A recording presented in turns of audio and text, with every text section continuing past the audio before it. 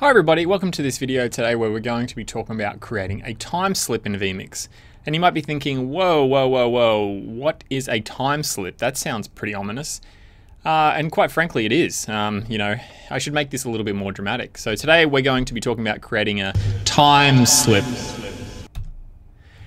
So what is a time slip? Do you remember when everybody used to talk about pausing live TV, being able to rewind and fast forward live television? Well, that's essentially what a time slip is. You're using a time slip for playing delayed live content. It allows you to create a real-time recording that can be accessed live. So you could be doing a vMix production, but also be creating a full recording of it that you can go back and forward on. Now that's very similar to an instant replay. Well, essentially it is an instant replay, but it's just a different way of using it. So in this video, I'm going to show you how to set that up and how to use it. So first of all, I'm just going to show you a quick example. Maybe you've got room 1 and room 2. They've got different content happening in them. So you've got a band in one, you've got a different band in another one, and they're finishing at different times. But you want room 1 to have the same speaker as room 2. How are you going to do that? Well, in vMix, if you're doing your full live production, you could have everything in room 1 totally live. So everything, you've got a full production happening in room 1. Now, you can use vMix to record the content of this, and when room 2 is ready, all you need to do is play everything out to room 2. So maybe that's 5-10 minutes later, you can just use the recorded content and play that over in room 2.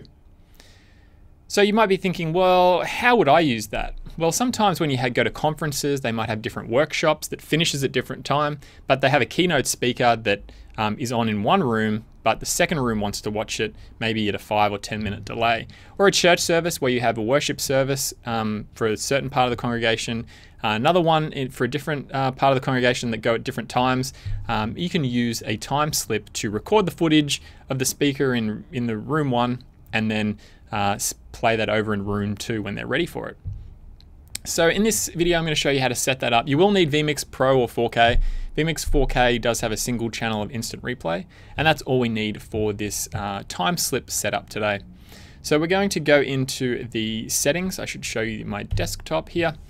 Now I'm going to go into add input, and I'm going to set up instant replay. So essentially a time slip is just creating an instant replay, but instead of cutting it up for highlights, you're just recording the whole thing so you can play it out.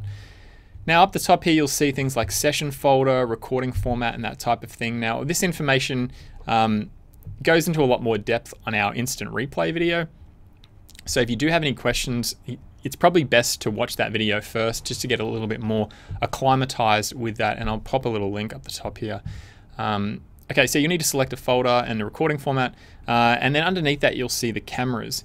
Now in vMix, you're able to select cameras or outputs for your instant replay recording. So I'm going to select output 1 because typically if you're doing a time slip, so you can play out the delayed content, you want the full production. You don't just want a camera. So I'm going to select output 1 for this. That's going to do my full production. Now for the audio source, I can select a camera, but I'm going to select the master audio because I want the fully mixed edited audio to be sent through and recorded in vMix. So I'm going to click OK. All right, so now there are a couple of other things that you'll need to set up. Firstly, you'll need to go into the output settings. Now I'm going to use NDI for my recording. As you can see here, I've got a laptop here hooked up with NDI, waiting for this channel to start. So in my output here, I'm going to select my instant replay channel. So instant replay input is on 14. So I'm going to select input 14 to be sent out via NDI. I've got NDI on, and for the output settings here, I'm going to need to change the audio channel to bus A. So when I play it out, it's not going to include any live audio. It's only going to play out the recorded audio that's on my instant replay. It's not going to get all of the audio jumbled. It's just playing my time slip audio. So I'm going to set that up as bus A. So this is important. Click OK, and then OK again. If you didn't see bus A, you will need to go into the audio outputs here and enable either bus A or bus E for doing that audio out. Then you'll need to go into the audio mixer and then just select the time slip footage as bus A and turn off the master. So it's just going to be playing out via bus A. But because we set up the instant replay to record the master audio, you'll still get the master audio recorded, but you're just playing it out over bus A. All right, so let's go into the instant replay section now. So to start an instant replay, we can just hit the record button here. Now you notice that number 14 is now recording recording whatever's happening in my output, because that's how we've got it associated. And then we can move it along and do different things. So that's going to be confusing to do that. So I can put that up like so. All right, so now I'm going to jump to this laptop here, and I'll show you that I'm playing it out. So I'm back in my vMix, and as you can see here, if I clap my hands, I should play the video first. Let me just play it. I'll go to the end and I'll play it. So it'll clap, and then I should, wait a minute, let's just play this out. There we go. So I've got it playing now, playing it out live. And so if I clap now, you'll see it clap live. And so if I go back, I can go back in time to right at the start when I was showing you how to set it up. So I've got all my different windows and stuff happening there. And if I can zoom all the way forward, that's when I clapped the first time and I hadn't played it. That's where I clapped the second time. And that is me watching me. So again, if I go ahead and clap my hands, you can see me clapping my hands live. So that's very exciting. So that's a delayed play out. So if I went all the way back to the start and then played that out to whatever location, they could watch it from the get-go, from the start of this, the time of when I hit the record button.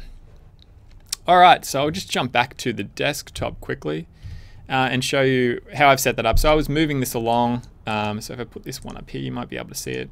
So you can see it changing as I move it along to different locations, as you can see in this up here in the preview window.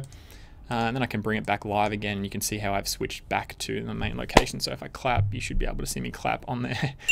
Now I've just quickly jumped into the vMix interface to show you how you would actually add that time slip source into vMix or another NDI program that you could accept a source to. So I'm going to go to add input, and then I'm going to go to NDI like we've got here. So NDI/desktop capture. Now if you remember, we selected output 2 to be the NDI output channel that we were going to send our time slip on. So that's what we've got there. So if I click on that, then I click OK, you'll be able to see the output from the time slip. So I can now use that, put it on a big screen, and do whatever I like with it in vMix. Now let's just say you might have the NDI Studio monitor.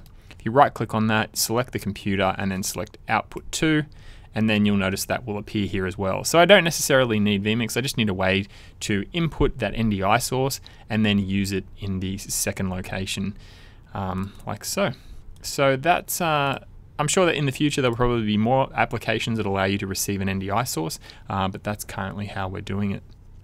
Now if you had an external capture device that you were bringing in, you would need to add it like a normal camera. So example, if you were sending it out via a capture card from your vMix installation, but then bringing it into another vMix installation or another computer, you would need to use a capture device as it's not on the network via NDI. That's how you set up the time slip in vMix. Again, if you were doing your full production, like if you're doing your live event in vMix and doing the time slip, this is how you would do it. If you just wanted to create a time slip, you didn't want to have to worry about the main event or with vMix, you could just easily create a time slip. You wouldn't have to worry about the extra steps. You could just hit record and then play that out via the output anywhere on the network or via the external capture card. So yeah, that's creating a time slip in vMix. If you have any questions or anything about vMix, feel free to send us an email via the website. If it's technical, please send us an email. It's very difficult to answer questions on YouTube comments. So yeah, thanks for watching, and we will see you later. Thanks for watching. Click to watch another exciting vMix video, or head to vmix.com for a free 60-day trial. See you later.